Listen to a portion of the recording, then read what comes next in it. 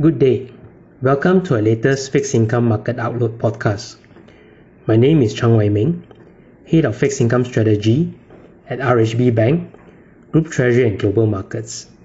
For today's podcast, we will be providing updates on the US Fed's recent monetary policy outlook, echoing further dovish tone, which is expected to bode well for Asian local currency bonds, given the better yield pickup coupled with the weaker US dollar outlook amid prospects for US policy rates to remain near zero until end 2023. At the recent concluded September FOMC meeting, the US Fed continued to echo further dovishness with plans to maintain the US Fed funds target rate at ultra-low levels near zero until end 2023. In terms of inflation outlook, the US Fed's new long-term policy framework will allow inflation to overshoot the 2% target after a period of subdued levels. The higher inflation outlook tolerance suggests US policymakers are focusing on boosting employment and US labor markets amid the increased downside risks to growth from the COVID-19 pandemic impacts. The latest US Fed dot plot shows that 13 Fed officials expect the Fed funds rate to remain near zero as policymakers continue to favor accommodative monetary policy rates to support growth and economic activities. On a related note, the US Fed concurrently has revised its forward guidance on growth, inflation, and unemployment levels respectively. Going forward, the US Fed signals a less sanguine growth outlook compared to previous June forecasts, but expects a slower contraction in 2020 following the infusion of monetary policy tools and fiscal support provided. Meanwhile, US unemployment levels are expected to improve as the Fed is expected to focus on improving the US labor markets.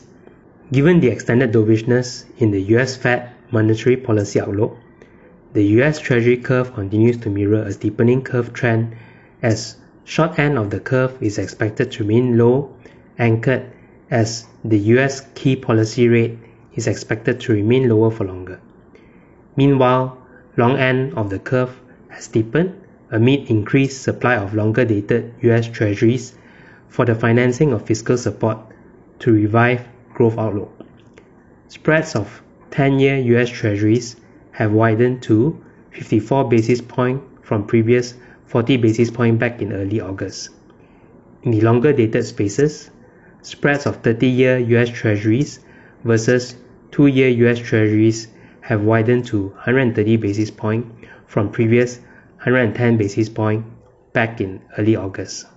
In the ringgit bond space, despite the modest BTC prints from the recently concluded government bond auctions, the average year-to-date BTC remains healthy at 2.22 times. The modest prints from the recent 4 government bond auctions ranging between 1.3 times to 1.5 times are expected to be rather transient, as compelling values have started to emerge for the long end of the ringgit bond curve.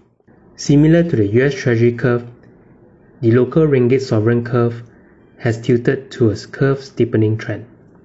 The spreads of 30-year benchmark MGS versus 3-year benchmark MGS have widened to around 205 basis points at time of writing, reinforcing our views that value is emerging for the long end of the ringgit bond curve following the steepening trend. Meanwhile, the recent 3 billion 30-year GI reopening auction saw tender results with low, average, and high results of 3.98%, 4.17%, and 4.35% respectively. Post-auction, investors saw value emerging for the 30-year GI, with levels soon trading back tighter as investors saw attractive valuations from the higher yields.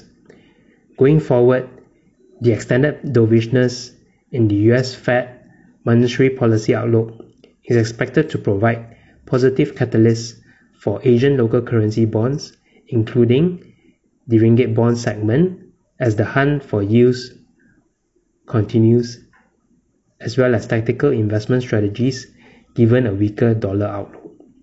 We hope this episode of our podcast has been useful. Thank you, and please continue to stay tuned to our upcoming podcast series in the coming months as we continue to share more updates in the fixed income space.